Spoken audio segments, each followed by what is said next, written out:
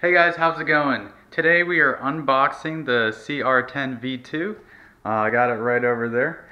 I'm going to be showing you how to set it up and do some test prints. And then in a future video, I'm going to show you how to connect a Raspberry Pi with Octoprint and also time-lapse, I think it's called. And then we're going to also be installing the BL Touch. So let's go ahead and unbox this guy.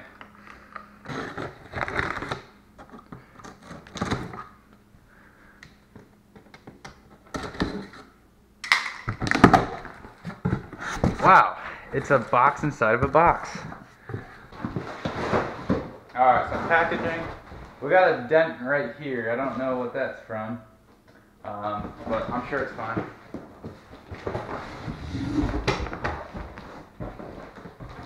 Giant box. And they even include some paper receipts for bed leveling. That's not what it's for, but let's go ahead and open this one up. I think this is the top.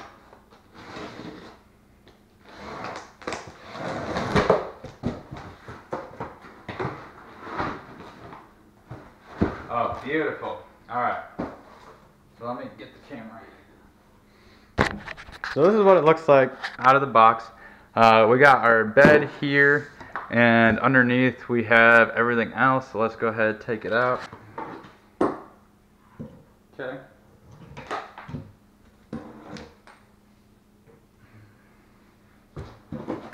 Got some more foam. And right here we got our box with our power supply board. Gotta set that to the side. We get some white PLA. Probably won't be using that. I read it's not too great, but I don't care. I got PLA plus, and that's what I'm going to use. So right here we have our box with it's like power supply. Yep, and our filament holder and some extra Z stops and all of our tools. And then once we get rid of all this foam, we got our Z axis or triangle supports. And then at the bottom here, we just have our hot end and our vertical supports. Probably want to be careful removing this. Okay, yeah, I already took one of the side triangles off, or the side squares off. That's no problem. This pops right back in. Boom. So out of the box, this is everything. I'm going to go ahead and start taking stuff out of the package. And before we go ahead and set it up, I'm going to test every nut and every bolt and make sure they're nice and tight. I'm also going to adjust the Z rollers, or not the Z rollers, the bed rollers, to make sure that this thing isn't wobbly, because you can see it's got some play right here. Alright, just a quick update. One thing that you want to make sure, like I said earlier, is that all these are tightened. They're a little strange because you can tighten one side and it tightens it for the other. So this one, for example, I can tighten this side and it's going to tighten for that one, but you can't tighten this one or that one. You have to go to this side to do that. And you just want to make sure they're nice and tight so they all roll the same. But you don't want them too tight either, so you just play around with it. It's not too hard to get, but it does take a little bit. Alright, so I removed the glass plate here, and all I'm going to do is slightly loosen these clips, because they're a little tight on the bed and I don't care for it scratching, and it just makes it easier to adjust. So I'm just going to loosen these just a little bit so they grab a little less tightly. We went ahead and installed the 4 screws, 2 on this side and 2 on that side, connecting to the bottom, connecting this vertical to the horizontal frame. So next is the fun part, and that is installing these pull rods. Alright, so one really important thing, if you look in the accessory package right here, they give you replacement ones for these sides. I didn't know that at first, but you take these off. Well, let me put the camera down. So, okay, yeah, you take those off, and they have a screw that you're going to attach the rods to. Those go up here, but they also give you these ones. Let's go ahead and replace those two, because that is not mentioned in the instructions. Alright. I wouldn't recommend pounding on it, but whatever floats your boat. Okay, got that one off. Alright. Boom, so those are on. Sweet.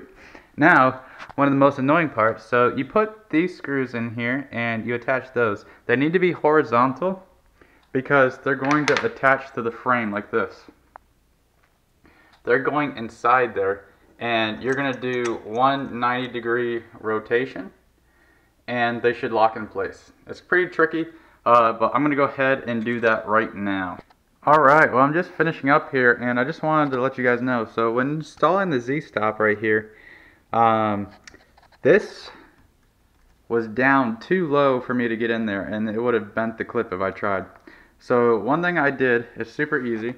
You just grab these right here, and you twist them to rotate the machine up. Later, we're going to make sure all of them are level and at the same height. But yeah, just a quick tip, do that. So now all I gotta do is wire up the machine and we'll get started. Alright, it is all plugged in and ready to go. Before we turn it on, I'm just gonna make sure these are all tightened because you don't want the nozzle scratching the bed. This has a really weird yellow coating on it. It's no problem if you wipe it off, but that is something I did my first time when I cleaned it with alcohol. And you don't want to scratch the bed, because if the nozzle's even touching the bed and you slide it, it's going to scratch, it'll be a visible scratch. It doesn't really affect the print quality, but it's just something to keep in mind. Got everything tightened. Another thing to note is right here on the side, you can use this tool. There's a little switch. If you're in the US, change it from 230 to 115, and all you do is just take this little thing, push it in there, and slide it over. Pretty easy. Okay, so let's go ahead, turn it on, and see how this thing goes.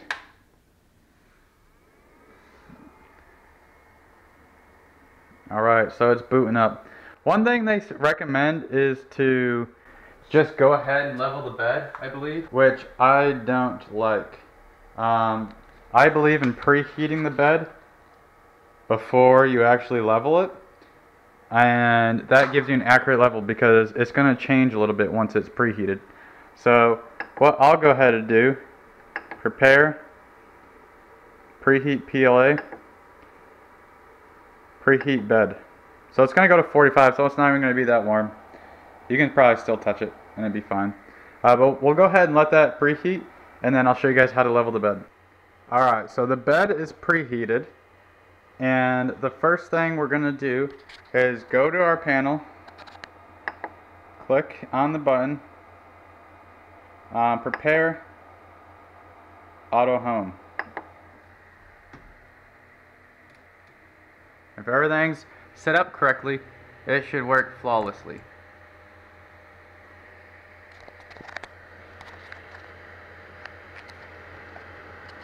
We're going to see that nozzle. Okay. So, as soon as it stops, this is its auto home level. We need to move the bed all the way up there to the tip. I didn't preheat the tip, so it'll be fine and not dangerous. So, we'll go ahead and go to prepare, disable stepper motors. So, disable steppers lets you move these now. And they're a little sticky, huh? Being brand new and all. Alright, I'm going to move this out of the way because I saw that getting caught a little bit. I really don't want that getting messed with that cable back there. I don't want that getting ran over or anything. Now the key to leveling the bed is to get a piece of paper. I cut a piece of paper up into 4, this is plain printer paper. And you want to keep the nozzle always on the paper in case you scratch it, alright? So we're going to slowly loosen all these screws so that the bed gets closer to the nozzle. And the reason this corner is not going to do it is because I tightened all these, so it's going to be uneven if we don't loosen it at all.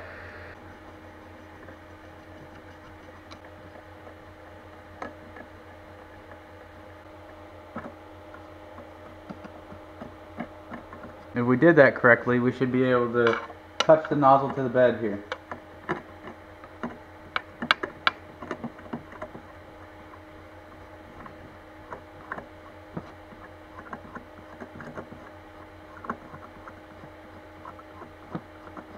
So close. Gotta keep loosening.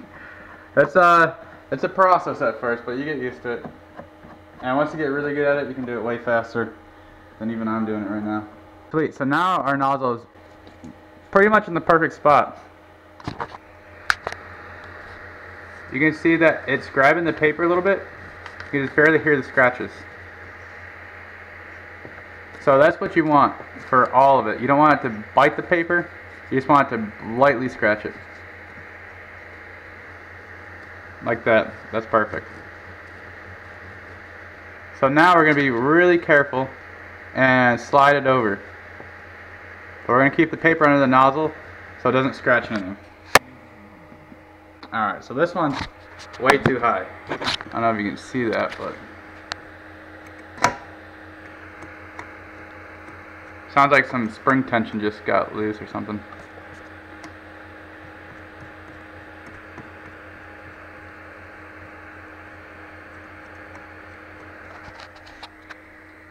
So I'm going to play with this a little bit. I'm going to go around all four corners and I'll be back when it's done. Alright, so I leveled the bed nice and good. It was about paper's height all over.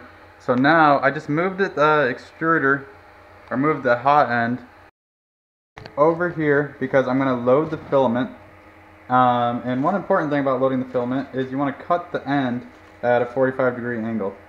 So this is my end filament. Right here. I'm going to take these at a 45-degree angle and cut it. Now I'm going to simply just feed it through until I see it coming out. That way we know it's good. So I'm going to put my spool here. I'm going to pull back on this spring, pull back on this, and just feed it through the tube until it starts coming out.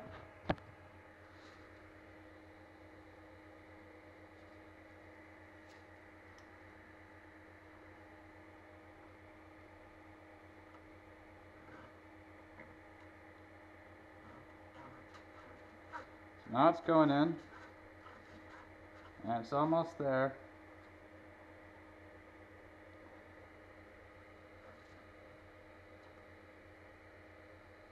And now I'm feeling a little resistance, so yep. It is coming out. And it's clear because that is not our PLA, that's from a pre-test.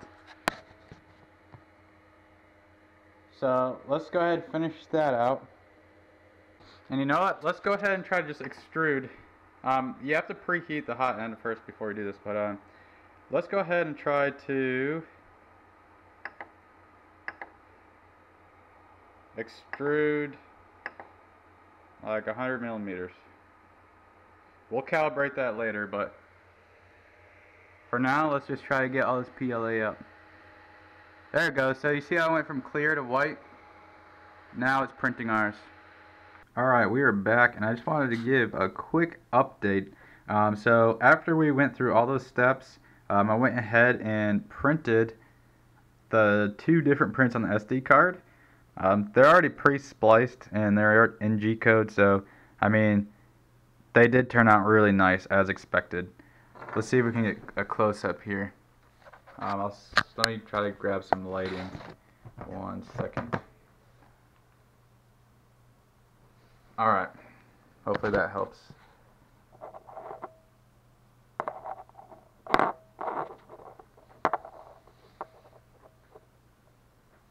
So you can see, I mean, it looks pretty good, the layer lines. are almost non-existent. If you look real close, on this one especially, like, it looks amazing. The detail is insane. And I also printed off some tests over here, which I will make probably in a later video. I'll cover out how I went from boom, boom to boom. Alright. But yep, that's it. Good luck with your prints. Go ahead, try these out. They should turn out pretty nice, but I'm pretty happy with the results.